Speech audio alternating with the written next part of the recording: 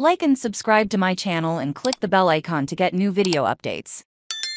Anstead releases video in honor of Renee Zellwegers' birthday today. Is the Bridget Jones' Diary actress' 54th birthday, and her boyfriend of 2 years shared a sweet video montage on his Instagram stories. "Happy birthday, Ren," he captioned the video with various moments from the past 2 years. "A happy Brit boy," he added, thanking a fan account for the cool video. The couple, who first met in 2021 when she appeared on his show Celebrity IOU Joyride, also celebrated 2 years of dating this week. The TV presenter also shared a video on Instagram in honor of her anniversary. 2 years of magic. Anstead captioned a video with pictures of the couple holding hands on a walk, and some shots of the couple kissing. And the couple also celebrated another important milestone together. They moved in together. An insider revealed the couple have found a house they both love, and will be putting it together. The news comes after the father of 3 confirmed the sale of his Orange County oceanfront home,